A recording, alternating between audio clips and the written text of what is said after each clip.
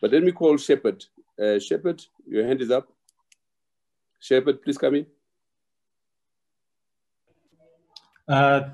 Good evening, everyone. Thank you, Ipo.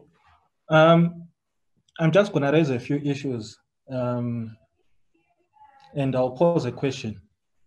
First of all, the issue of dialogue, yes, it's been happening. It's a very good move, but is it an intervention that the Zimbabwean government really cares about? I think it's very important for people to appreciate the nature of the beast that they're dealing with. Do they care? Pressure such as diplomatic pressure actually matters to a government that cares about its reputational standing. The Zimbabwean government, with all its shenanigans, doesn't seem to care. So what sort of pressure, what are the alternatives? What sort of pressure will the government of Zimbabwe actually perceive as pressure? Because with the current dialogues that are going on, they've had these dialogues. They know how to dance around them. They know how to parry the blows that come with those dialogues. So what are the other regional alternatives that can be put on the Zimbabwean government? Thank you. Tendai, I want to deal with Shepherd's question. Tendai Biti. And then I'll call on to Tony Rila after that. Tendai, what are the alternatives, if any? Unmute yourself, Tendai. Yeah, you can hear me now? Yes. Yeah, so Shepherd makes very valid point that you are dealing with the rogue, cantankerous characters that they don't care at all. I mean, every single day, and this is not a metaphor. Every single day there's a predatory headline. Today it was doctors being conscripted. Yesterday they abducted Joanna Mamombe and put her in a mental institution. I mean, every single day.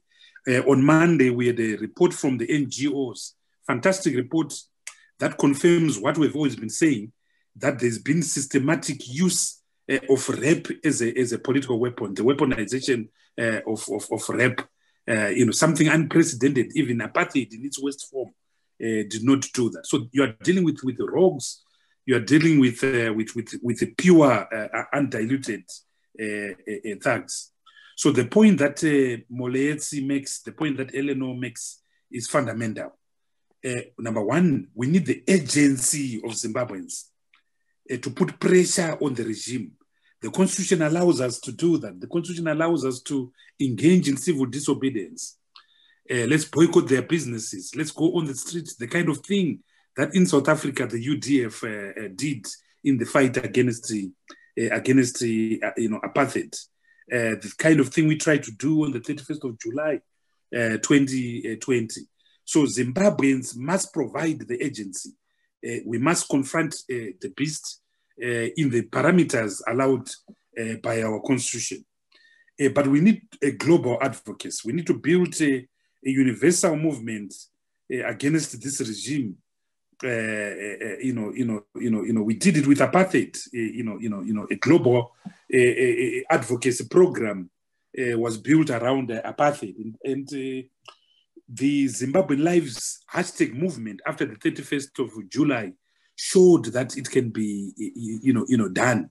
You had people that under ordinary circumstances would not know where Zimbabwe was on the map, coming to the fore, talking about Zimbabwe, tweeting about Zimbabwe.